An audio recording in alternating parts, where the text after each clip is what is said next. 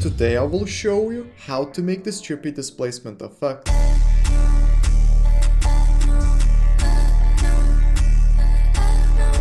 Yo, it's Povikas here, and real quick guys, I just want to say that this tutorial idea was actually a scrap from a year ago. I made this effect while I was editing visuals, but after seeing that a lot of people wanted it when I posted on Instagram, I decided to make a tutorial. So if there's any tutorial that you guys want, you can DM me on Instagram or Discord, and I might try to make it as a tutorial, or you can also check my Instagram stories to see what kind of tutorials I'll be posting, and you can see if you will want to watch them. But anyways, let's begin. Alright, so here I have a clip of Yeet from How Does He Does It, a music video. This is a pretty old music video, and what we can do is we can either rotobrush him, or we can just do nothing and not rotobrush him and just straight up make the effect. But I guess we can rotobrush him, so we can press Ctrl D to just duplicate the layer, and now we can right click on the layer, pre-compose, called like rotobrush layer, actually call it whatever you want, and press move all attributes to new composition, press OK, and now double press on the composition, and here we have our layer, and now we want to double press here again, go to the rotobrush tool, and just start drawing. So basically, you can scale this up, scale this down by holding Control,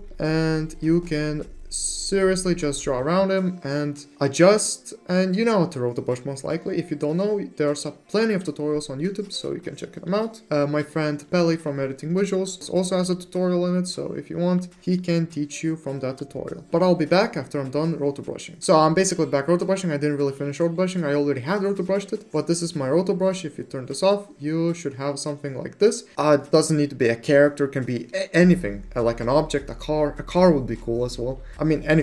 And yeah, I will also like to add Gaussian blur on the rotobrush and give it blurriness of free, just to make the rotobrush a bit better. And now we can go below the rotobrush, and here we can press Ctrl-Alt-Y, and here we can start adding some effects. So first effect I like to add here is pretty optional. It's S-Warp Bubbles 2. Now that already looks like a really cool effect, but here we can like really mess around. So I like to make the A frequency here to 0.71. It just lowers the frequency and makes it a bit more visible, and the A amplitude to 0.663. These are very random numbers, but that just looks kind of cool. And I like to make the AC to like 0.72, just a different seed, like mess around with the seeds. And I don't really like to change anything else here, but you cannot even have this effect, to be honest. And now we can add S pseudo color. Now this is a needed effect if you want to make that like rainbow effect, and I'm gonna make the frequency to 2.4, just a bit of a different color it will give, and the hue shift to -0.5. That's looking nice.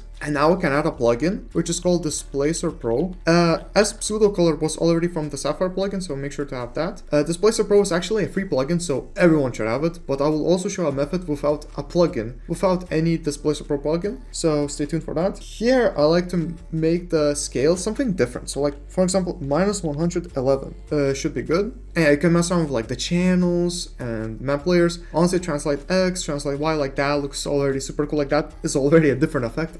Yeah, you can mess around so much with this effect, so I really like this effect. And at the start, we can go to the start and we can just press on the scale. Now we can add an optional effect, which is S flicker. We just want to have some flicker, you know. And here we can make it the amplitude to whatever, like 0.36, very random. And the last effect I like to add here is deep glow. Now in deep glow, I like to make it kind of high to like 3.51, and let's increase the radius to like 591. And yeah, that's looking really good. This is how the effect looks. Yeah, again, so many adjustments you can make here.